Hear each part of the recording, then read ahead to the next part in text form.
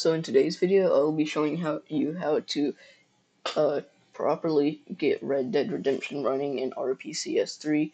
It is a very hard game to emulate on your PC, and there hasn't been any official support for it in PC.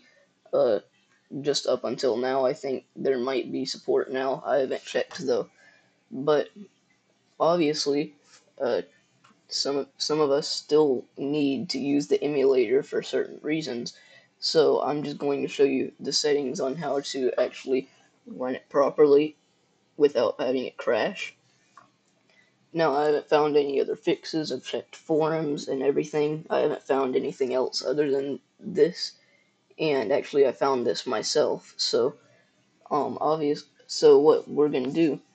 Your renderer has to be OpenGL instead of Vulkan.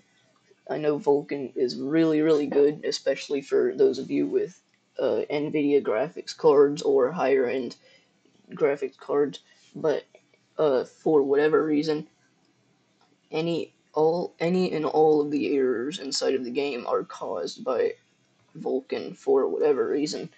So you'll have to change to OpenGL. Now, I know this is CPU rendering, so software rendering is really horrible, but for how outdated it is, but it'll get the job done decently, and there will be some errors. I'm just going to be saving this, and I can't actually run it because I'm pretty sure rpcs3 will block me from playing a screen recorder on this game.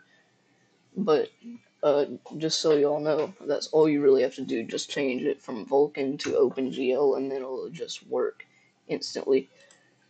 But thank you for watching this video. Hopefully you found it helpful.